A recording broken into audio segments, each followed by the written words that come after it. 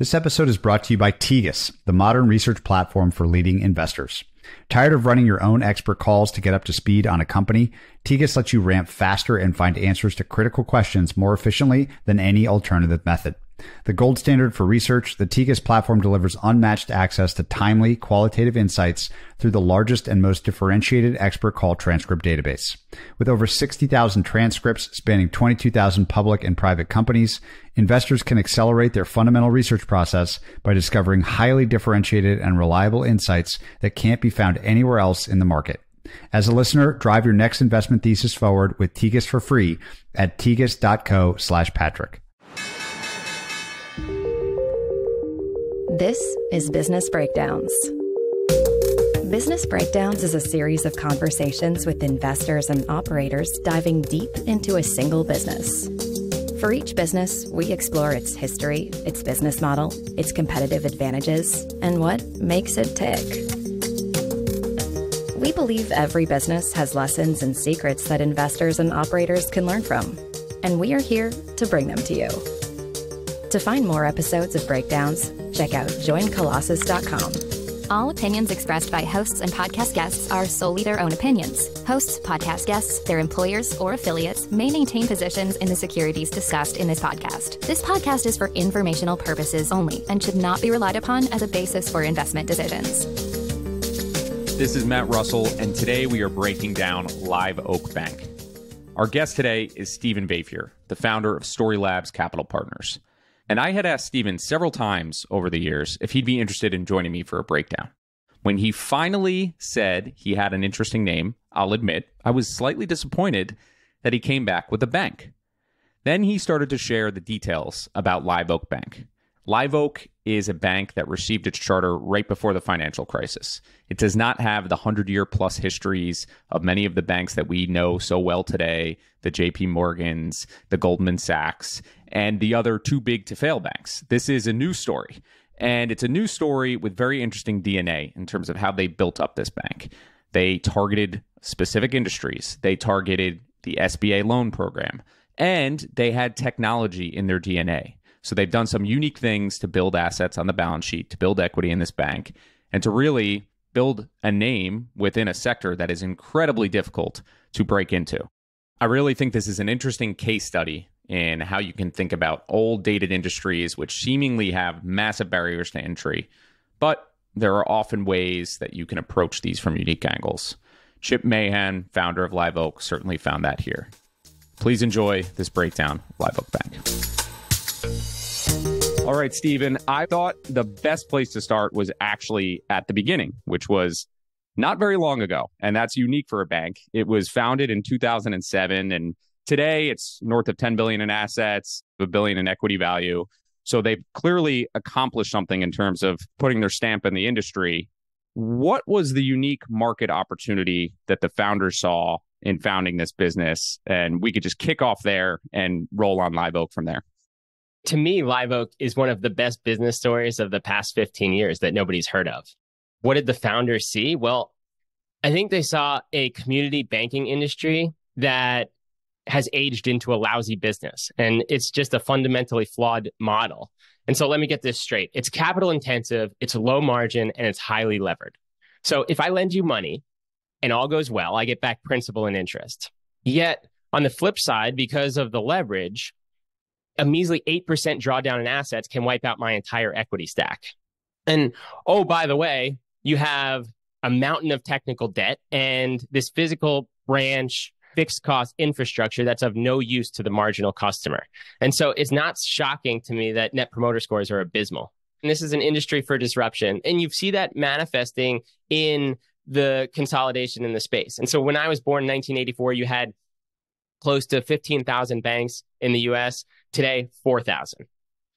Physical branches have been declining over the past 15 years. And then if you look at the 20 trillion plus of assets in the US banking system, the top 50 banks have something like 75 or 80% share. All of those banks are 40 billion plus institutions. Do you think they care about the small business down the street doing $1.5 million of revenue? I don't think so. And so to me, it reminds me of the Keith Rabois tweet a few years ago that I love. It's the secret to startup success is to find a highly fragmented industry with low NPS and then vertically integrate a solution to radically improve the customer experience. And that's what Live Oak has done here. And so they started in 2007, as you said, with a blank sheet of paper, no sunk costs, and a simple business plan to really become America's small business bank. Yeah, and let's get into that business plan, because I think you mentioned a lot of the issues that exist with the system of community banks, low margin. How do you actually make it into a better business, higher quality profile, whatever it may be? What was different about their approach? Yeah, there are a couple pillars of the business plan. I think number one, let's focus on this profitable niche called the SBA 7A loan, and we can get into the dynamics there. The second pillar was, let's rethink this entire system. I mean, if you think about most community banks, you're focused on one geographic region around your physical branch, and you have to be all things to all people in that region. Well, let's clean the slate. And if we don't have branches and we can operate it on a national scale, why don't we take this novel approach to lending and only focus on the industries that tend to pay their loans back? And so that's called the theory of verticality. And then the third pillar was, let's get back to basics. I mean, banking is a fundamentally customer service business, and that's been lost as the competitive battleground has shifted from the physical branches where Wendy at the counter into an icon on your phone. How do you execute on an exceptional customer service experience that's both high touch and high tech? And so those are the three pillars, and we can dive into each as you see fit. Yeah, great shout out there. I actually do have a Wendy at my local bank. She helps with notarizing documents. So there is an element there. But I think you mentioned a lot in terms of the cost profile. One of the bigger things with a bank is you do need to attract assets. You need to attract business. And I want to start on the first point you made on the SBA loans. Everyone became familiar with the SBA program after the PPP loans during COVID. But prior to that, the SBA has been making loans and have had this program for an extended period of time. So maybe just tap into that, because I think just in the basic research that I did, this was a major piece of what they were doing. Talk a little bit about the program and how Live Oak approached it. Yeah, so the SBA dates back to the early 50s under the Eisenhower administration. It was really started to help provide financial support to small businesses. And so the 7A program is their flagship loan. And it's a great option if you're a small business and you meet the eligibility requirements. And then to incentivize lenders to actually lend to these small businesses, typically without too much credit history, the government will guarantee 75% of the loan you originate. And so the founder, Chip Mahan, he has said that a well-priced 7A loan is the best piece of paper a bank can originate. And so that's really how they got started, how they scaled. And so we can walk through some of the unit economics. If you're a veterinarian and you have that entrepreneurial itch to go across the street and start your own practice, and you need $1 million to build out your facility, well, Live Oak will underwrite a 7A loan for $1 million, and the government will guarantee $750,000 of that. And so there's a liquid secondary market for that guaranteed piece of paper. And so Live Oak can turn around and sell that $750,000 guaranteed portion at a 10% gain on sale and instantly put $75,000 in their pocket. Oh, and by the way, they get to keep the 1% servicing fee to accrue $7,500 of annual non-interest income for the life of the loan. So now you're left with $250,000 of unguaranteed paper. Well, the SBA lets you sell down to 10%. This is still a loan to a veterinarian with a 750 plus credit score, a personal guarantee. So a third party is willing to take $150,000 of that loan at par.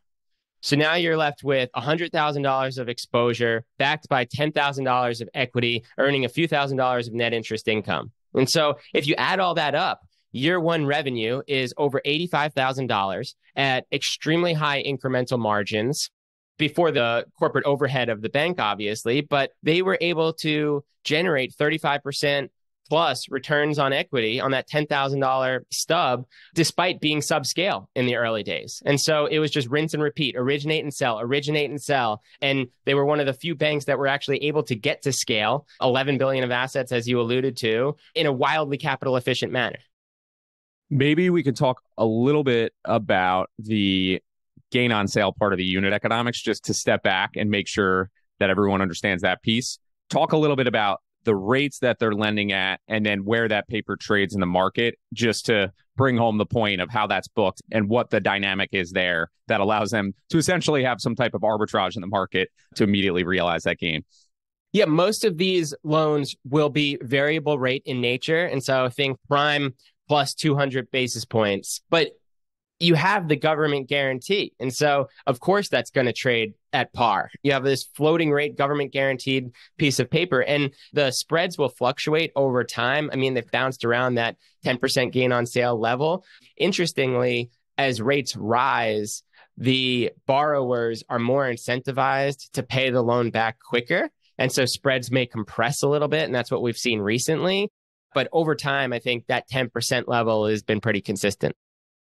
Yeah, so if I just try to simplify it, I'm making this loan to the veterinarian, and let's say it's a 5% just for the sake of using numbers. But given 3/4 of that loan is actually guaranteed by the government, that stub of that piece of paper should actually trade at a lower yield, given it is fully guaranteed versus the whole paper. Therefore, some buyer would be willing to pay or get a yield that's sub 5%, maybe 4%. And that's what's driving that gain.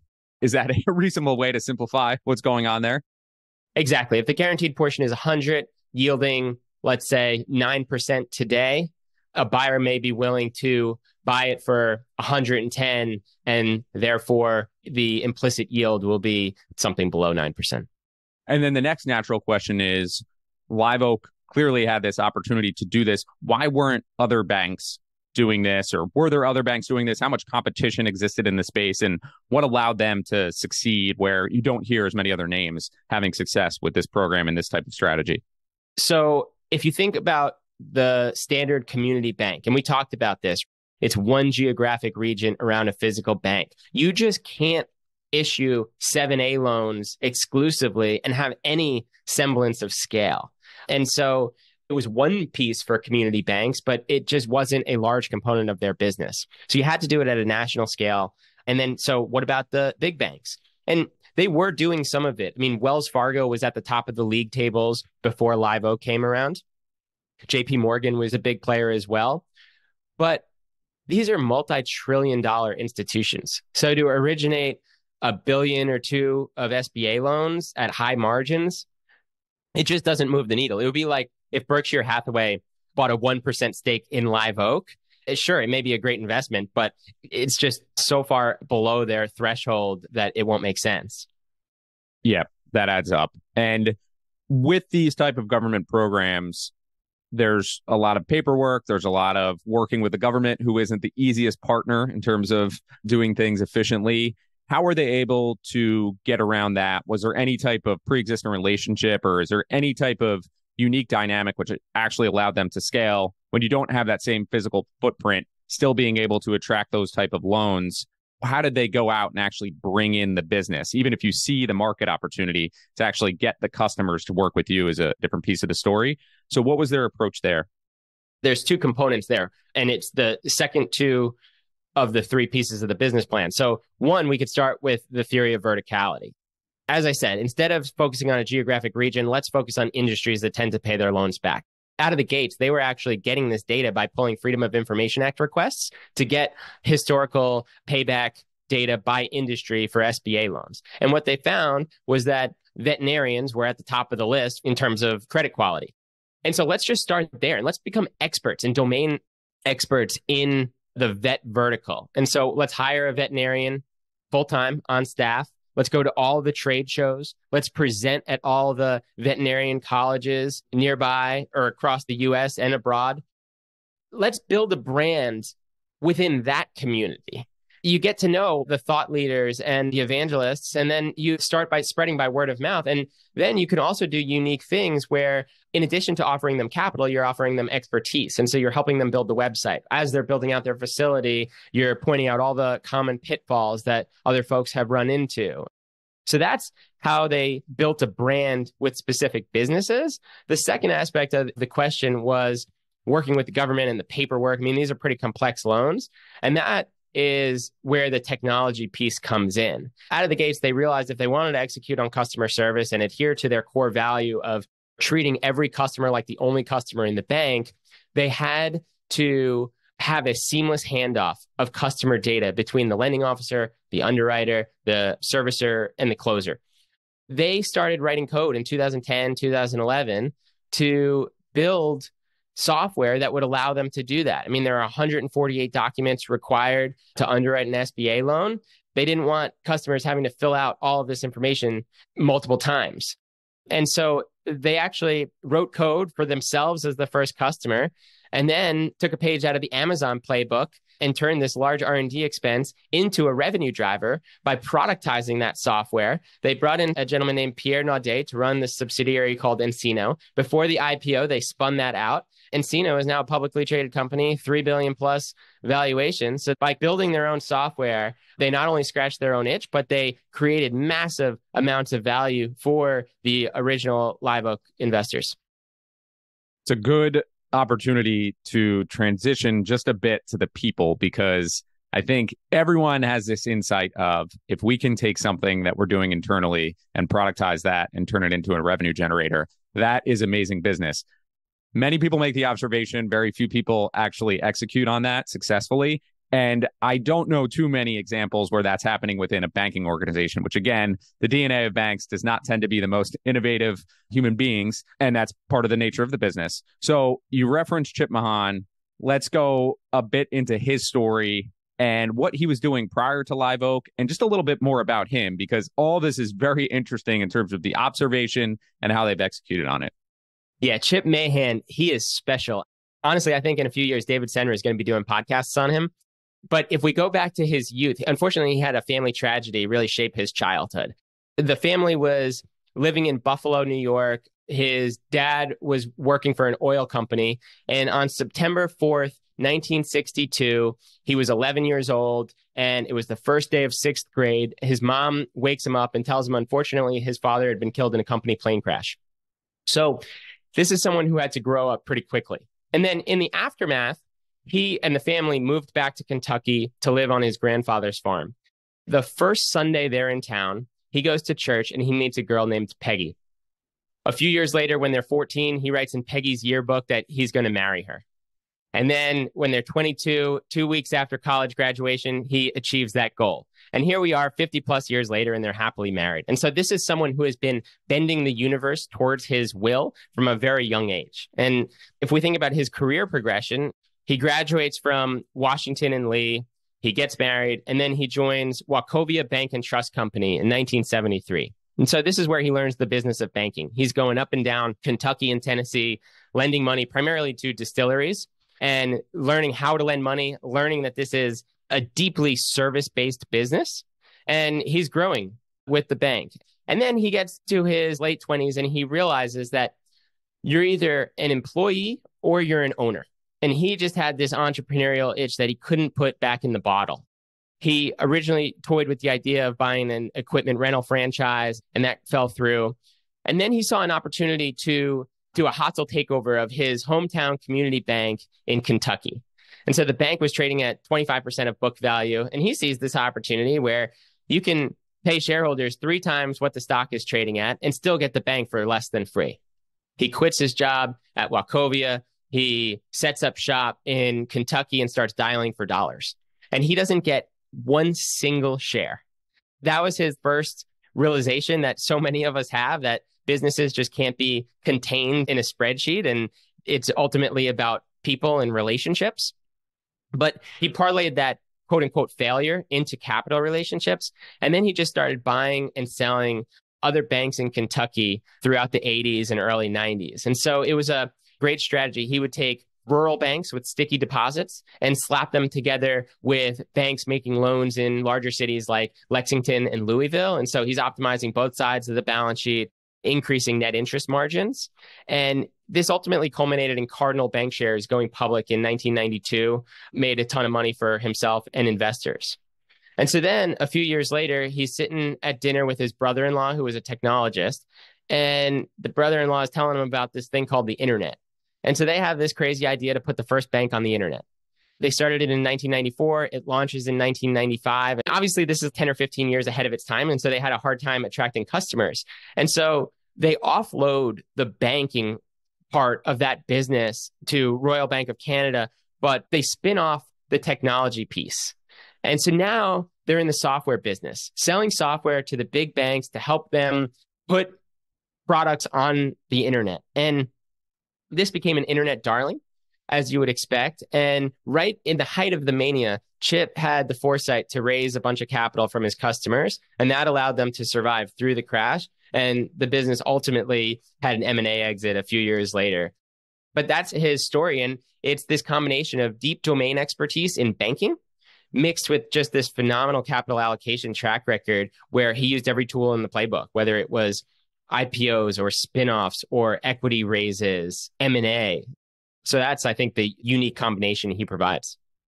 Yeah, he clearly has an incredible background, both in terms of the industry expertise. And as you were following that story, I was waiting for the technology piece to come in, obviously arriving with his brother-in-law, the internet, and then starting to work on software. When starting Live Oak, what was the technology piece that he was able to culminate just in terms of attracting talent to be able to build that type of software and then continuing to lean on what seems like a physical light approach, not as capital intensive when it comes to physical locations, depending on technology for a lot of the business?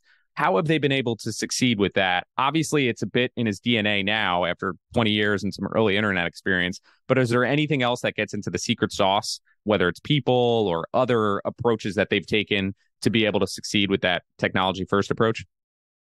Yeah, I think there's a couple of components. Number one, as I said, they're scratching their own itch. And they weren't just successful with Encino. That's probably the most notable example. But they did this again with Aperture, again with Finxact. And so they've done it over and over again with an incredibly high hit rate. So part of it is they're a regulated banking entity, and they're creating products for themselves to use as customer number one.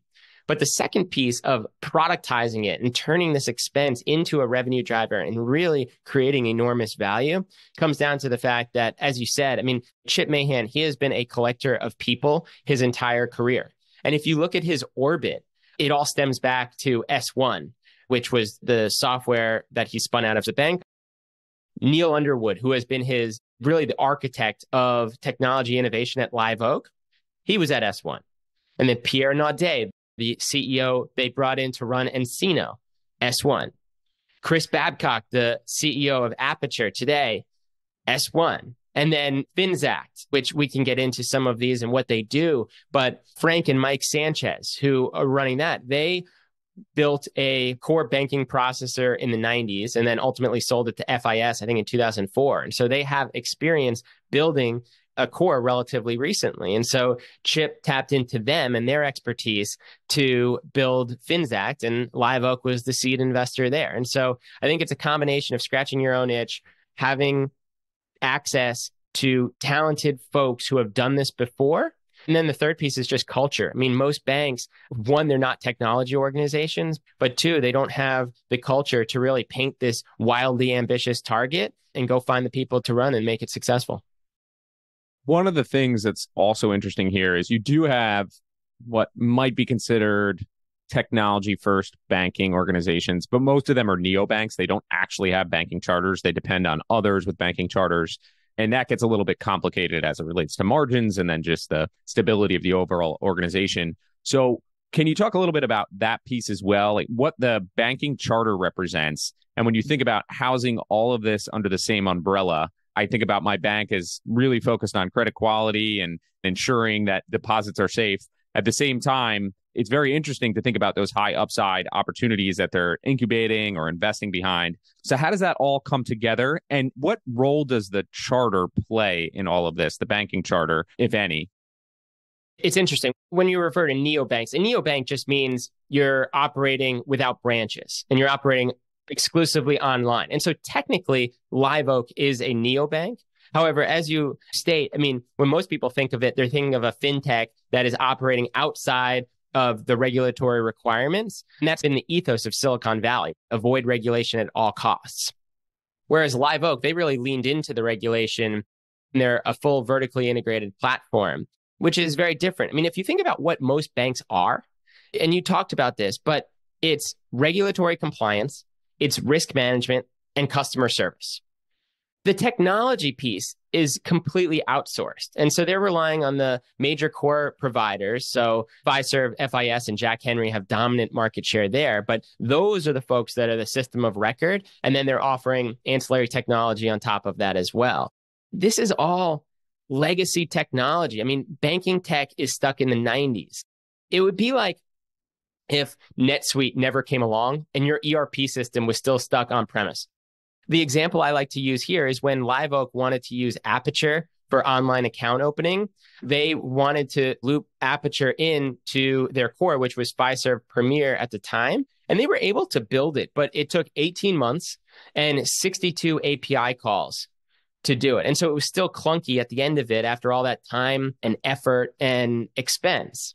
Chip Mahan likes to say that 280 billion lines of code in banking that all needs to get rewritten on a modern cloud-based architecture over the next 5 or 10 years. Like that's the vision. They want to create an open next-gen core provider called Finxact, which is partner-friendly, and that is the core system of record. But then point solutions like Aperture for account opening or like Payrails for bill pay can link into it with just one API or one line of code. That's the challenge. I think actually the person that describes this the best is William Hockey, who was one of the co-founders of Plaid. William, he left Plaid in 2019 to quietly start another fintech company in stealth mode. And then he did something really interesting in 2021. He bought a single branch bank in Chico, California for $50 million. And so, again, as I said, if the ethos of Silicon Valley is avoid regulation at all costs, why is this successful fintech entrepreneur doing what Live Oak did and leaning into the regulation? He talks about just the complexity of the fintech supply chain. If you're a fintech and you want to offer banking services, you're reliant on your banking partner and all of that middleware tech and the legacy core providers ultimately to do that. And so you can't truly innovate. And then there's this extra layer of costs that where it's hard to operate profitably. But the example he gives is if we think about wiring funds, most customers think of that as pretty clunky technology. You can only do it from 8 a.m. to 3 p.m. You have to speak to someone or go into a branch. It's just not ideal. But if you actually look at the Fed wire protocol, it's actually extremely robust. You can send a wire 23 hours a day, 6 days a week. And so those time limitations are actually imposed by the banks themselves because there's still so many manual processes and they need sign off and they need people to be in the office when they can approve wires. But if you abstract that all away and automate it, wires can become this technology that's actually pretty powerful. But a fintech who wants to offer wires to their customers are reliant on their banking partner and all that legacy tech.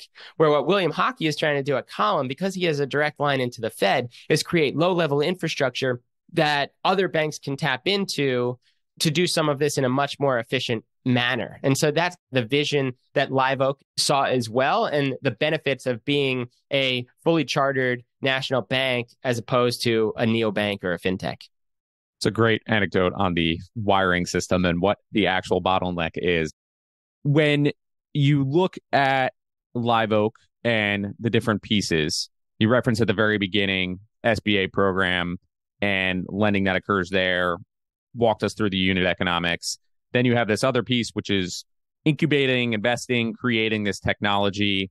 When you put them together, what percentage of the business can be attributed to which? How do you think about that, whether it's earnings profile, book value, any other way that you would account for it? How important is the tech side of things and how important is the traditional lending business? Historically, the tech piece was a great way for them to scale and build capital in a capital efficient, non-dilutive way. It started with Encina, which actually didn't add capital to the bank. They just spun that out. And so all of those gains that initial shareholders were rewarded with aren't included in historical financials. It's excluded. But if you look at Aperture, I think this is a great example. So after Encina was spun out, Neil Underwood and his team, they walk over to the other side of the balance sheet. They start writing code to improve the online banking experience. So remote deposit capture, bill pay, and other online banking services that you would use. And so he's doing this internally. He hires 40 plus engineers, and they're now a publicly traded company, a 10 million plus expense bucket is a big drag on earnings and valuation. It's probably something north of $100 million of equity value that this is weighing the company down by. This is another example where they're turning an expense bucket into a revenue driver. They come up with this unique JV where they partner with First Data, and they take First Data's legacy online banking solution, which originated with the Funds Express acquisition in 2007. But that business had a few hundred banking customers, something like 60 million of revenue, maybe 18 million of free cash flow. And they slap it together with these 40 engineers at Live Oak to modernize that solution and put it on AWS, make it an API first point solution. So you have 10 million of expenses that now go into the JV. And so they're offloaded, but their 50% stake in the JV is valued at $68 million of tier one capital. And so you've turned 100 million plus valuation drag into 68 million of book value, valued at a multiples of book, but also their share of the losses that are flowing through to the income statement weren't 5 million of the 10 million of expenses, because you're getting some of this revenue and earnings that the legacy business from First Data is spitting off to absorb a lot of those incremental expenses. So there's one example of how they were able to build capital in an efficient way. And they did the same with Finxact. So they seeded the Sanchez brothers, as I said, to go build a modern core provider. They ultimately invested about $13 million into Finxact. That was sold in 2022 to Fiserv for over $650 million. Live Oak gets a 10x return on their investment, and they put $120 million in their pockets to build capital. And so historically, that is where the technology came into play. I think building capital on the balance sheet. Today, from an earnings perspective, it's not going to impact earnings until they realize some of these exits. Almost all of their core earnings will be from the banking and the lending side of the institution. If you think about book value between Aperture and Live Oak Ventures and their investment in Canopy, it probably represents about 20% of their current book value. And so it is still meaningful, and you are exposed to a little bit of volatility there, but the marks seem conservative and their track record has been tremendous in building value on the technology equity side. The example of being able to take that expense and flip it into a much lower expense, potentially an earning stream, in addition to additional capital on the balance sheet that you can use for lending purposes, is particularly interesting. So I guess flipping to that traditional banking business itself, when you think about the growth streams, what does that look like from here? And I do want to flash back into the past a little bit, but just from a landscape and opportunity set, how do they think about the opportunity from here in terms of scaling? Is it ultimately to look more like traditional banks do, maybe just without the overhead? Is there anything else that they're doing that's creative in terms of growing that banking business? I'm an investor that hunts power laws, and one of the ways to achieve that is to find companies that can grow above average rates for a very long period of time, decades. And to me, the formula to achieve that is low penetration paired with strengthening competitive advantages. And here you have that in spades. I mean, so from a penetration standpoint, there are something like close to 30 million small businesses in the country. But if you exclude all of the solopreneur businesses, you're still left with probably 5 or 6 million businesses that are sub 5 million of revenue, maybe 200 to 500 employees. The big banks aren't necessarily focused on this market. And Live Oak has sub 10,000 lending customers. And so there's a massive penetration opportunity within small businesses and to become America's small business bank. And then we talked about the competitive advantages, whether it's no branches, whether it's technology, whether it's their theory of verticality. And so much of success is choosing the right game to play and choosing who you're competing against. And I think community banks in general would be a competitive set that I would relish competing against. I think there's a very long runway for growth. What are the specific areas or some of the strategies? Well, number one, it's just more SBA loans. So they're the leading SBA lender, and they only have something like 7% share. And so they're going to continue to make more SBA loans in the 35 industries that they currently serve, and then also continue to expand into other industries. I think the SBA allows you to lend to something like 1,200 industries. They're in 35. So there's a penetration opportunity to expand there as well. And then there's an opportunity to do more conventional loans. So they are deep domain experts within the 35 industries they currently serve. And they have a very high NPS on the lending side. I think it's 67 for borrowers, but only 20% of their borrowers are repeat borrowers. So historically, some of them have tended to graduate to bigger banks. But now Live Oak is offering a full suite of loan options. And so there's an opportunity to retain those customer relationships for longer and do more conventional lending. And then the third piece is just more products. So right now, they are really innovating on the liability side of the balance sheet and building out a suite of checking account products and operating accounts to retain more customer deposits. And so right now, only 3% of their customers both have a lending relationship and a deposit relationship. But as of September, they launched their fully featured checking accounts. Every Live Oak loan is being funded into a Live Oak checking account.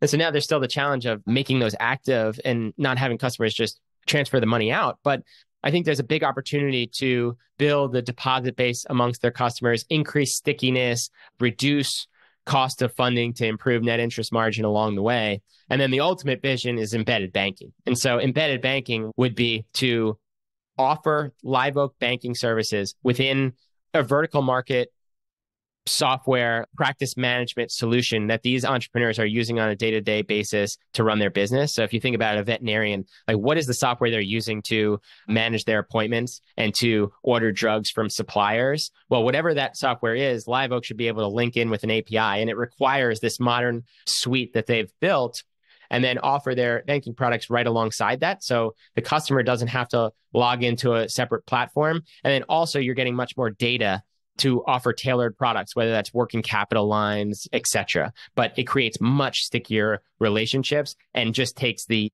competitive advantage versus your standard community bank to another level. Yeah, I even notice it with our business where certain tools, because they become so easy to use, and just even something with corporate cards now versus the old Amex where you had to literally take photocopies of your receipts. Now you could just do simple things like emailing receipts or taking a picture on your phone and sending it to an email address. The friction of the incumbents versus the ease of use of technology makes a major difference for customers. It's an N of one, but I see it myself. I want to flash back to a few of the things that have happened in the banking system recently, just to understand how they've impacted Live Oak, if at all. The first thing is where many people heard about the SBA program, and that was through PPP loans. So what did that look like for Live Oak? Was it a major tailwind through the COVID cycle? And has there been any legacy impact on the business besides that huge bump and massive exposure to the SBA program for all of the US? Has there been any fallout or positive impact that took place after the PPP loan program? Yeah, so Live Oak definitely punched above their weight during PPP, and it makes sense. If you want to be America's small business bank, you sure as hell better be on your game when that legislation came out.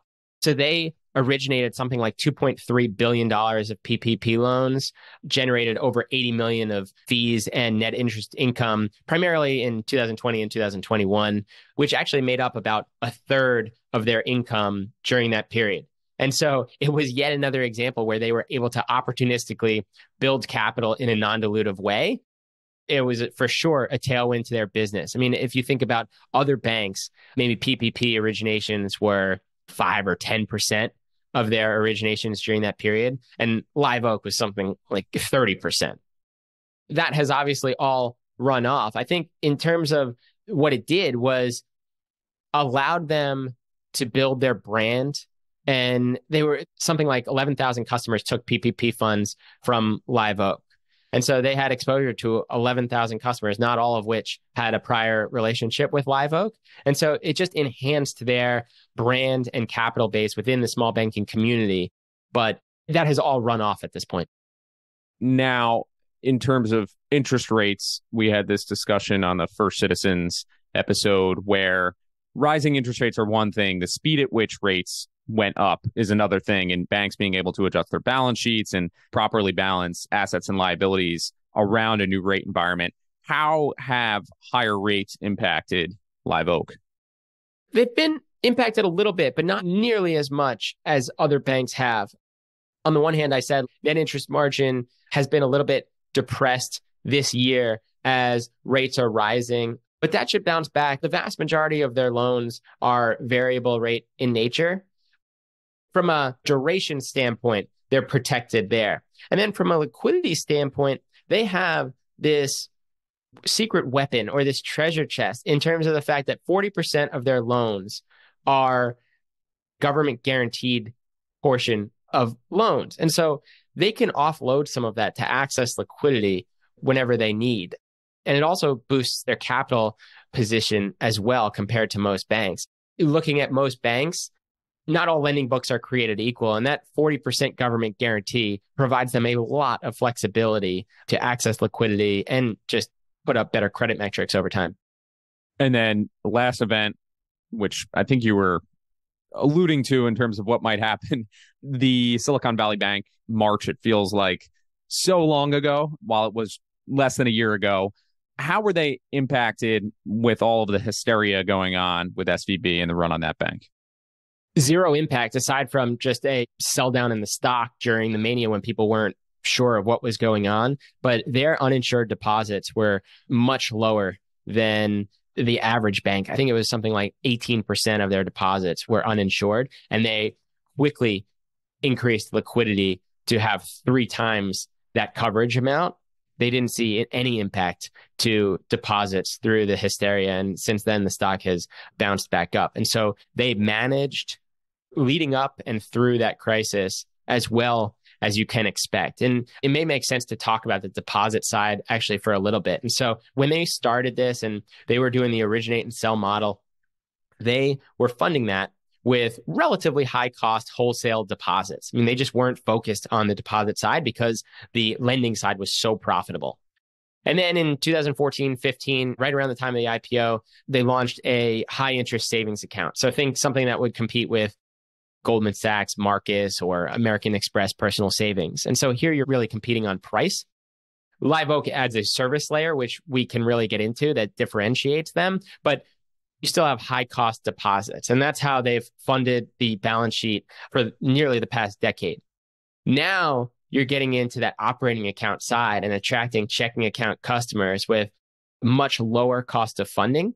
And so there's an opportunity for them to bring their cost of funding down over time as non-interest bearing checking accounts increases as a percent of the total. Yeah, it's very interesting, particularly with something like SVB, where it was such a focus for that business to maintain customer funds whenever they did make a loan. It was very much assumed or needed to be ensured that if there was capital associated with something that SVB was attached to, a large portion of those dollars would stay within the SVB bank as a deposit. And you get some type of exponential growth from that where you can make loans, but you're also maintaining assets to then make more loans.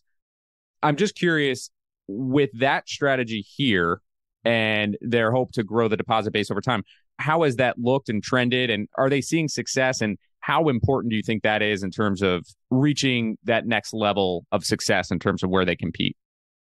They've scaled to $11 billion of assets and $850 million of equity without that as any component of the business plan. So I don't think it's a necessary ingredient for success.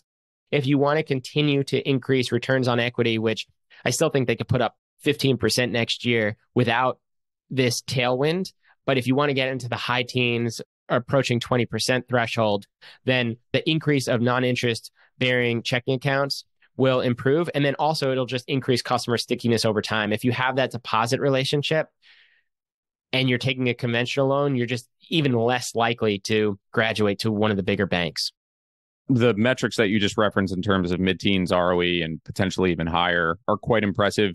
Are there leverage dynamics besides the core business model of what you mentioned in terms of the loan origination and the unique dynamics with SBA and being able to sell those loans? Are there other things going on from a leverage perspective that are driving an ROE, which I would consider to be at the high end of the range for banks? There's a few components. I think they're just best in class. As you think about a bank and how they make money, they're best in class in all of the metrics. And we can walk through the unit economics. They've actually graduated from the originate and sell model. When they went public as you would expect, investors didn't love that non-recurring aspect of revenue. And there was also some accounting noise with how they were valuing their servicing asset that they retained. And so it just created lumpiness. Investors were penalizing them for that. And so around like 2017, 18 timeframe, they started holding a lot more of the loans they were originating, which is why now 40% of their book is government guaranteed. But in terms of how they're putting up that 15% number, or how I'm triangulating around that, so it's an $11 billion bank, think $10 billion of interest earning assets and $850 million of equity. So there's a lot of embedded leverage in there. But on the 10 billion of interest earning assets, I think next year they could get back to a 375 net interest margin. So you have 375 million of net interest income. Slap on another 125 million for non-interest income, things like gains on sale for the loans they are selling, things servicing revenue and the like. And so now you're at 500 million of revenue pre-provision. And so what efficiency ratio can they operate at? I mean, it's bounced around over time, but I think 60% has been where it's bounced around. And I think that's a good stake in the ground. Oh, and by the way, that actually has a lot of engineering talent that should be classified as a growth investment as they're building out this next gen technology architecture. But let's just say 60%. So you have 200 million of pre-provision income. Let's say provisions through cycle or something like 40 basis points, given their theory of verticality, which has worked out amazingly well from a credit perspective. And then also that 40% government guaranteed portion. So you're left with 160 million of pre-tax profits, something like 130 million post-tax. So on the 850 of equity, that's how you get to the ROE. There's upside on the 375 net interest margin as their cost of funding starts to decline. And then there's also upside on the efficiency ratio as they continue to scale. This is a branchless model. They should be operating below that. It was a really helpful overview in terms of how they can achieve those numbers and just the moving pieces to it. In terms of competition here, what do you think the competitive threats are? Whether it's just directly competing in terms of the same type of strategy that Live Oak has executed on, or as they are bigger, there's this idea of graduating, which they have, but as you graduate, you start to compete with some of the bigger players. So how do you think about competitive threats? I think for this sector, banking in general is a sector that I would love to compete in. But let's go back to neobanks and fintechs. So let's say Column, which is William Hockey's company, is successful and you eliminate all of that regulatory barrier to entry and fintechs can operate on a level playing field. To me, Live Oak is still going to win. There are two aspects to this. One, Silicon Valley-backed startups are not well suited to lend money. It's an industry that doesn't suit itself to moving fast and breaking things. So if I think about this, you're selling money. And it's something that has universal product market fit. And it ultimately comes down to pricing. I'm this introvert who likes to sit at home and read and listen to podcasts. And yet, if you incentivize me to go out and sell dollars for dimes, I could build you $1 billion book of business very quickly. And I think historically, that's what fintechs have done. They're just not good at underwriting loans. They're trying to grow at all costs, or they're trying to grow at a much faster pace than banks should grow at. And we actually saw this with PPP. And so as you think about SBA lending and the competitive environment there, because the regulation actually has loosened a bit where now neobanks can originate SBA loans. But within PPP, like, so you saw Cabbage and some others really trying to move fast and just generate fees by originating as much as they could. Well, there was a rampant fraud on their platform. They didn't have the appropriate procedures in place to catch some of the stuff that should have been obvious. And yet Live Oak, as a subscale bank, is originating over $2 billion and there's no issues. I mean, so just one, from like a culture and an underwriting standard perspective, safety and soundness has to be first. And culture is the other piece of it. I loved the Munger interview with John Collison that you guys ran on Invest Like the Best. One of my favorite aspects of that when he was talking about NetJets. Oh, the differentiator is culture. It's like, okay, safety first, customer service second, and then we'll worry about the capitalists that own the company. And Live Oak is run the exact same way. And so I want to talk about actually culture and how it differentiates. I mean, if you think about most neobanks or most branchless banks, customer service is lacking. If you think about a high interest savings account, you don't generally have a great experience, but you're earning more money on your capital. Live Oak takes a very high touch approach. So every borrower, they actually will fly to and meet face to face, belly to belly, and like look at them, go over the business plan, see if they have the eye of the tiger and a plan for success. And then on the deposit side, they have this well-trained and well-staffed call center. And so a few months ago, I was expecting a wire into my Live Oak account, and I was traveling that day and the wire hadn't hit, even though the sender said it had sent. And so now I'm going through all of the anxiety, and early afternoon, I call Live Oak. Within 10 seconds, I get a gentleman named Ryan on the phone. And so I explained to Ryan what happened, and he said, "That's interesting. How much was the wire for?" And I told him, I said, "Who was the sending institution?" "Hang tight. I'll be back in a few minutes." So then 2 minutes later, he gets on the line and he says, "Look, I just worked with my wire staff to go through every single transaction that hit the bank today, and nothing was for that amount. Like, do you mind reaching back out to the sender and just making sure that it went through?" So I do that. And of course, it turns out that the sending institution, even though they said it was confirmed, they flagged it at the last minute because that account had never sent money to this account. And so then all is resolved. But then a few hours later, right before 5 o'clock, I get a call back from Ryan. And he said, "Hey, Mr. Vafier, I know you're traveling today. I didn't want this to hang over your head overnight. And so I just wanted to give you an update that the funds have hit your account. They're readily available. And is there anything else I can help you with today?" And I said, "No." But that is an amazing customer experience.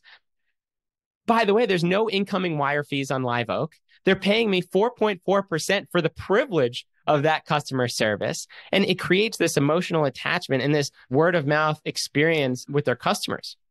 I'll share one more quick story on the lending side. So here in Wilmington, North Carolina, we have this homegrown celebrity named Bevan Prince. Bevan was at film school at UNC Wilmington while One Tree Hill was being filmed here.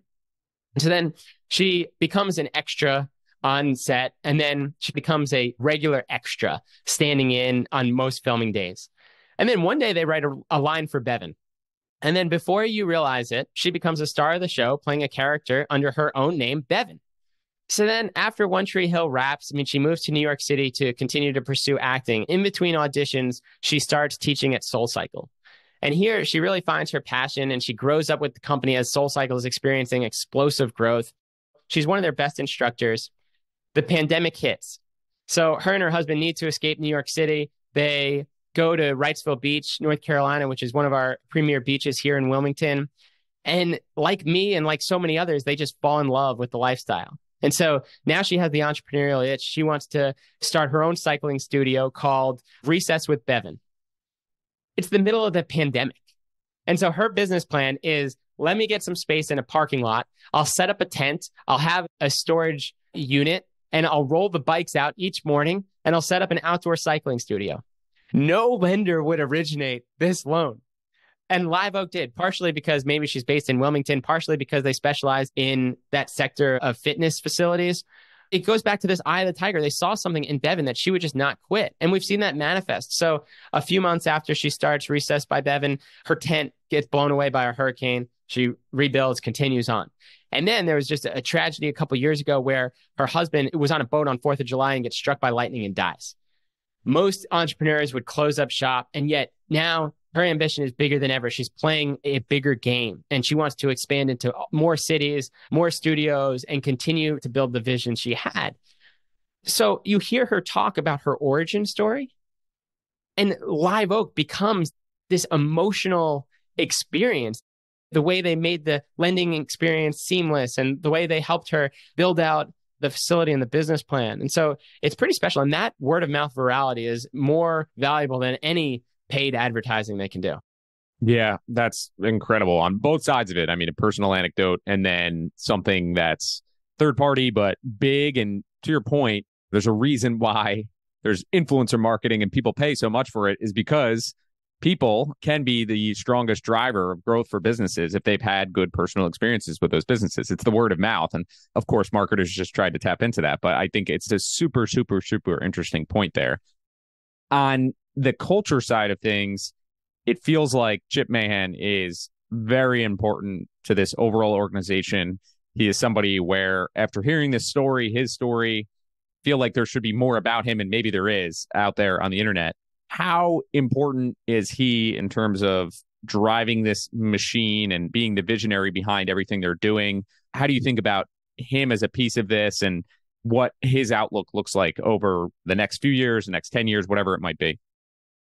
Huge. I mean, he has been the driving force of success here. As you said, they got started in 2007. They officially got their charter, I think, in May of 2008, the last bank to do so before the global financial crisis.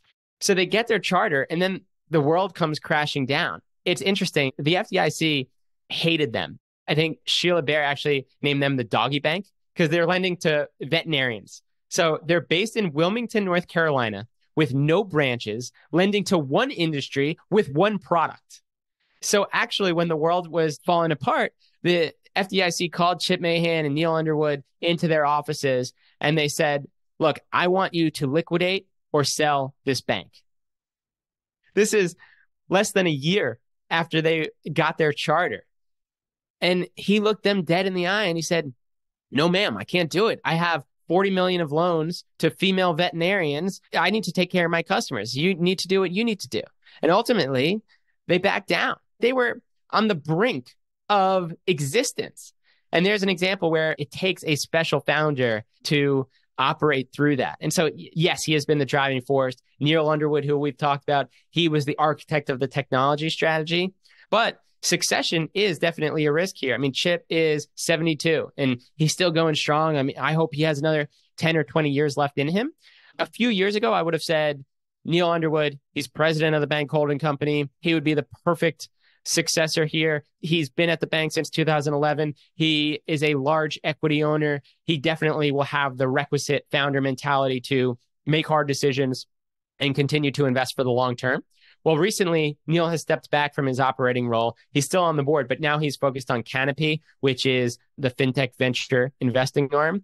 And so I think the most obvious successor would be the new president who has been CFO of Live Oak since 2021, but he was promoted to president recently, BJ Loesch. And so BJ comes from First Horizon. He seems very capable. And I think where he really gets it is the financial acumen of how do you put up 15% plus returns on equity within a bank holding company, mixed with that culture of customer service and treating every customer like the only customer in the bank. However, he's only been with the bank for 2 years. Will he have that organizational goodwill to really make hard decisions if and when Chip is no longer here? So that's definitely an open question. Very interesting. Are there any other risks that exist? I think we've talked through the various risks. There's obvious risks to banks, but anything else we haven't discussed that you would think about? So most banking analysts, they think about credit, liquidity, and duration. And I think we've talked about that. I mean, credit history through the theory of verticality has been exceptional. Something like 30 basis points of charge-offs for the past decade compared with most SBA loans, which is something like 10 times that. Liquidity, they can tap into their 40% of government guaranteed loans, and then duration, most of their loans are variable rate in nature. I think succession is one risk I would focus on. We talked about how 20% of book value is tied up in Aperture, Live Oak Ventures, and Canopy. So that would be another. You have potential volatility there. And then the third would be their reliance on Finxact. So Finxact is their next-gen modern core provider, and it got acquired, as I said, by Fiserv about 18 months ago. Whenever you have this disruptive technology company swallowed up by an incumbent, you have some risk where innovation just stalls and fades out into the sunset. And this is the partner that Live Oak is relying on to build out embedded banking and a lot of their technology vision. So far, the integration looks to be going well. Everything I've heard, it seems to be going well, but that would be another risk that I would focus on and continue to follow. And from a valuation perspective, I know you're not a traditional banking analyst. We've heard different frameworks, something along the lines of you think about book value and something can earn an ROE of 15%, 1.5 times book, and you slide it a 10% ROE, maybe 1 times book. How do you think about just the valuation of this business? If there's any framework or methodology that you use, just generally how investors perceive it, because it does sound like it's slightly different than what you see with most banks, and that 20% piece of the asset portfolio looks a little bit different.